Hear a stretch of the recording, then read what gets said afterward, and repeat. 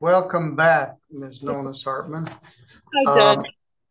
We have two Jefferson Capital cases. One is entitled Jefferson Capital versus Tara Lentz, which is Stillman's office. Are you here on that one? I'm not. I'm here for Morrison. All right. Then we also have Jefferson Capital Systems LLC versus Christian Morrison. Mr. Morrison is here with us. He was here early.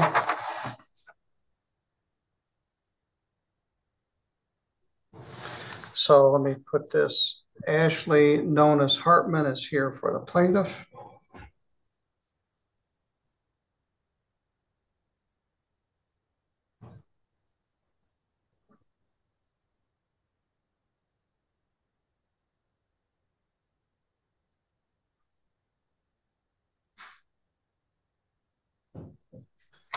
This is an old case. It's 2019 and 19798.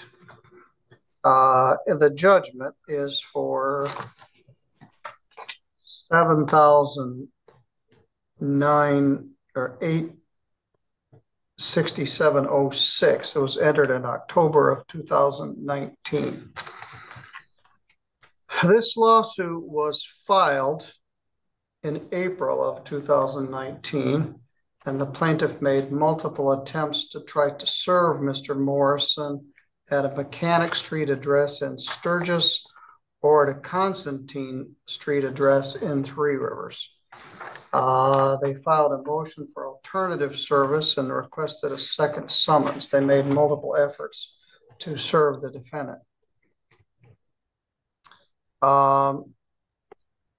They went multiple times in June to attempt to serve the defendant, were unable to. So I allowed alternative service. The matter was posted at the Constantine address and mailed, and I'm not sure what the other thing was. So alternative service was allowed and service was effective. The defendant never responded, never had an answer, and a judgment entered by default, as I indicated, in October of 2019. Now, 3.5 years have passed. Well, actually, almost 4.5 years.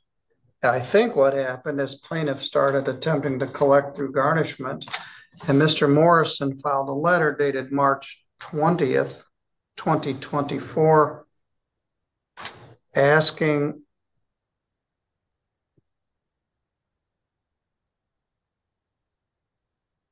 to dismiss the current judgment, which we treated as a motion to set aside the default.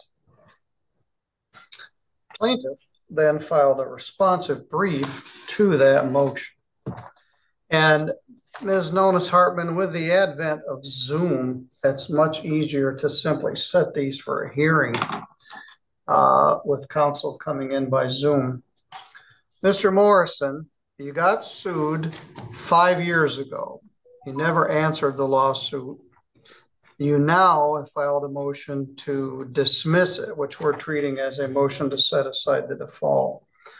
The problem is there's a specific rule regarding the motion to set aside a default. Normally, it's to be filed within 21 days of the default, so you're way past that. And there are also rules. You have to establish that there was a reasonable, legitimate reason for failing to answer the complaint. And secondly, that there's a defense, a meritorious defense. In your pleading, you essentially acknowledge the debt, but didn't like the way it all went down. Well, that doesn't state any meritorious defense. Um, so what finally brought this to your attention? Did they attempt to garnish your wages? Yes. Okay. Mr. Morrison, what else would you like me to know? That this I got this car as a 22 to 23-year-old kid away at college in Indianapolis, and I didn't have any help from my parents or any outside help with finances, so I went to a buy here, pay here company known as Drive Time. Well, Drive Time, All when right, you stop. That ship has sailed. Any defenses you would have had 5 years ago are gone. This happens a lot. People get sued. They don't do anything about it. They don't do anything about it. They start to garnish their wages, and all of a sudden they wake from slumberland, and then they want to argue the original claim. Uh, that ship sailed. You've lost those defenses. The question is, was there irregularities in the service? Which arguably no, it was done with court authority. And B, is there any meritorious defense? The answer is no. So what you really need to do is discuss some sort of way to do this as a payment plan or something, as opposed to a garnishment. Because we can't go back now to 2019 and have you tell me all why this was an unfair deal with these rent to own. And I have a lot of these cases. You call them pay now or buy now, pay later. They have very high interest rates. They have a very high failure rate. The cars are repossessed, sold at auction. There's a shortfall, and defendants like you are paying for a car they don't even have, which goes under the category of paying for a dead horse. So this is lying dormant for 5 years until they finally caught up with you and attempted to garnish your wages. Your Honor, the car was given back all the way back in 2016 with the supporting documents that I gave, and it was a voluntary surrender. And the whole thing just a minute. That always happens. And that isn't how it works. You don't get to give the car back and get out from under the loan. You give the car back, they sell it at auction, and they're asking you for the shortfall. Plus, that defense is gone. So the deck is stacked against civil unrepresented defendants in these types of cases. I said at a recent judicial conference, my least type of case to handle is this kind. But I don't get to make the rules, and I don't get to decide which rules I like and which rules I don't. I'm not a fan of used car contracts with high interest rates and low auction sale price with a shortfall. But again, I don't make the rules. So what you wrote was a letter, which I treated as a motion to set aside default. It really isn't a motion to set aside default, but you haven't met the requirements for a motion to set aside the default.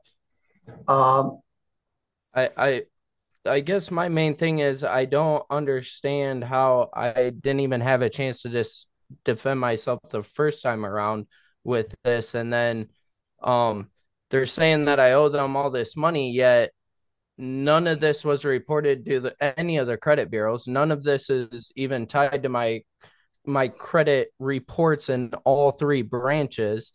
I've been able to go out and get car loans. I've, multiple times, and nothing has flagged about a repossession or anything, which goes back to the same day of me returning that vehicle.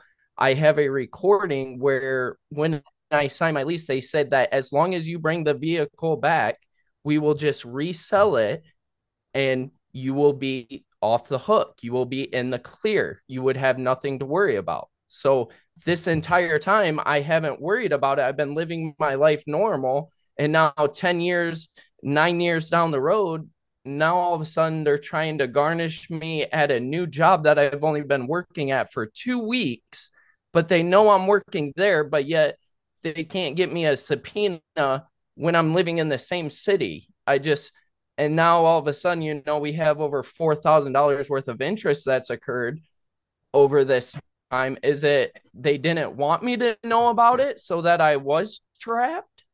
Or I feel like they let this go so long because they knew they could take advantage of the situation, and now they're going to get even more money on a vehicle that in current today's market is nowhere near the amount that I owe.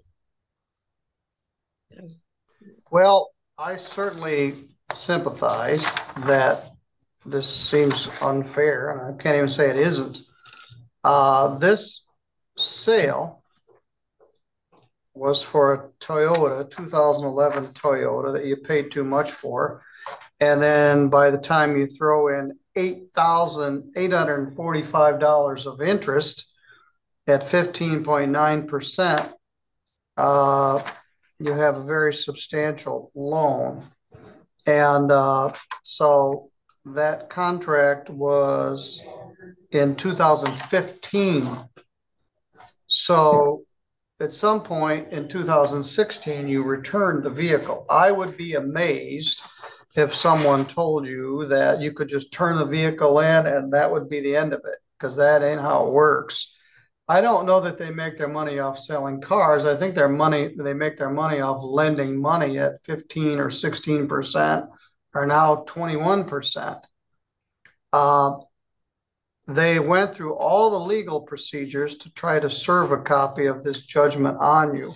I don't know. They went to your house multiple times, at least 4. They posted it on your door. They mailed it to you, and you never filed a response to the action. So a default judgment entered. Now, the fact that they didn't report it to any reporting agency, I suppose, is just a benefit for you.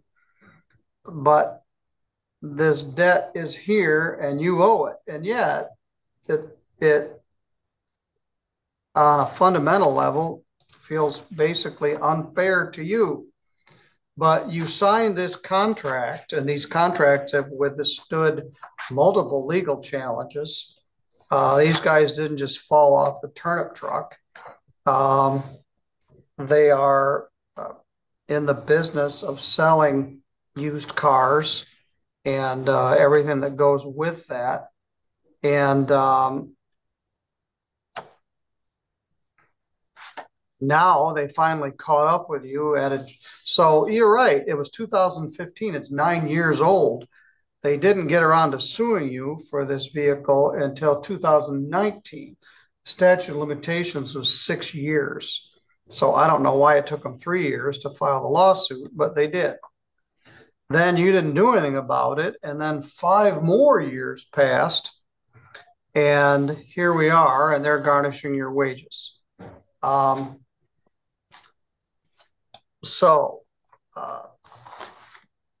Ms. Nonis Hartman, what's your response? I mean, Judge, you pretty much covered everything. Unfortunately, under the law, he's got no legal argument. I'm not really going to go into the nitty gritty and back and forth about the credit stuff, the unfair, he signed a contract. He owes the money. It is what it is. We have a judgment. So he's liable for the judgment amount. His motion or request today is legally invalid. So it's requested to, that it be denied, required to be denied. And as for the other discussions about repayment, unfortunately at this time when my client obtains a wage garnishment, they want to pursue the garnishment. So obviously he's got other options that he can pursue in terms of payment plan. But as of right now, we would just follow through with the garnishment. All right, Mr. Morrison, I want you to listen carefully here. I'm going to deny your motion to set aside this judgment that was entered by default.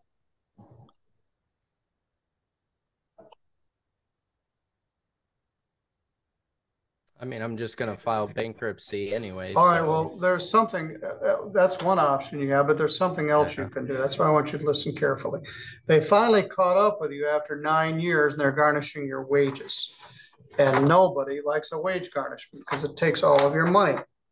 What you need to do, and so they're not at this point willing to discuss it, you need to file a motion for installment payments. You can get the form here at the courthouse, you can get it online. And I can set aside the garnishment and set the payment at something that you can afford, which will attempt to pay off the debt, but not be as onerous as a garnishment.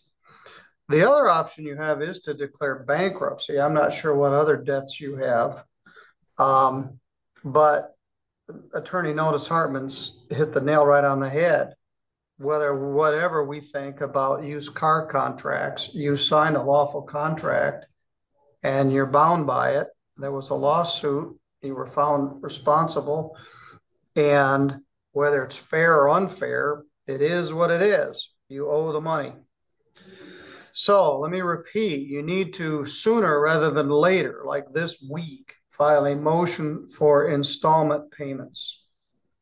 And Can I get a can pen? set, Can I get a pen, yeah, Your Honor, real yeah, quick, sure. please?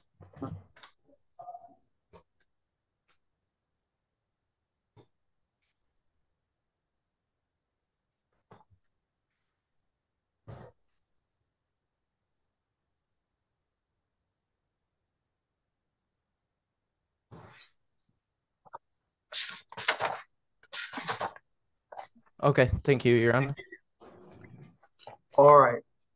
And Where are you working right now? Baker's Body Shop. I've been there for about 3 months now. Where's that? Uh, Located here in Sturgis, Michigan.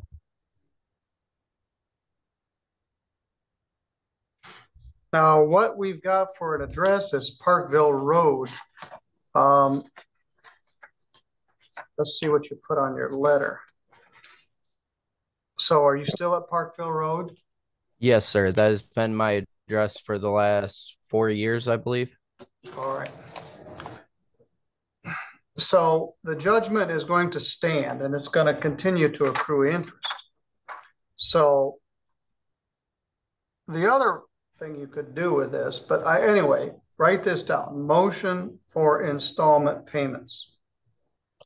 Then we'll give notice to the plaintiff and they can say, we'll accept $250 a month or less, or $150 a month or $5 a month. But this debt has grown over the last several years.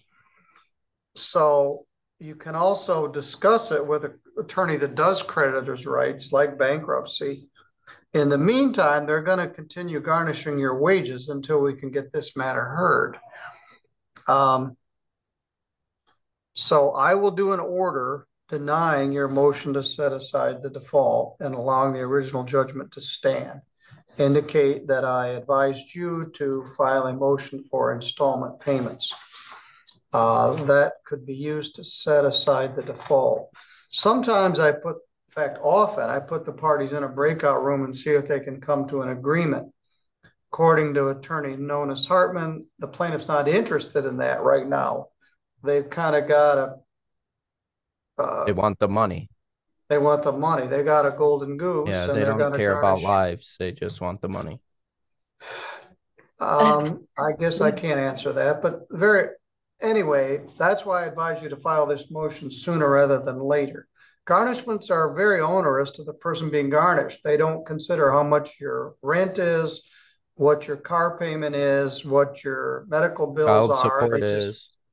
Yes, they just take that percentage that's allowed. When I have the motion for installment payments, I take that stuff into consideration. The other thing that can be done is perhaps they can come to an agreement. If you pay us X of money today, we'll settle the whole complaint. So sometimes it's like, well, if we can take, I'll just pull numbers out of the air, a $10,000 debt to be collected over the next 5 years, they might rather take $5,000 cash today. It's called an accommodation. So some of those things can be explored, but you've got perhaps equity on your side, or fairness, or perceived fairness, but the law is on their side, including the garnishment. They've done everything according to the rules, and lay people are not familiar with what the rules are. So they're at a distinct disadvantage. You're not entitled to court-appointed counsel in civil cases, and I try to give you the consideration that I can, but I have to follow the rules. So you owe that amount that's currently due on the judgment. The garnishment stands. The motion to set aside default is denied, and you're advised ASAP to file a motion for installment payments, and I'll set it for hearing as soon as I can. All right, you're good to go. Anything further? Just one question for me, because I know you had mentioned it and now you just said you'd set it for hearing, which is great. I just want to make sure I receive a copy of his motion if he files it. I know the defendant is required to send it, but just in case, because that doesn't happen too often, will the court also send me a copy if they receive it? Yes, court will make sure plaintiff gets a copy. Thanks, Judge. Good point.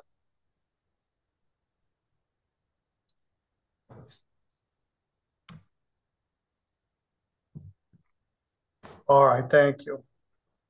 Thank you. Have a great rest of the day. All right, thank you.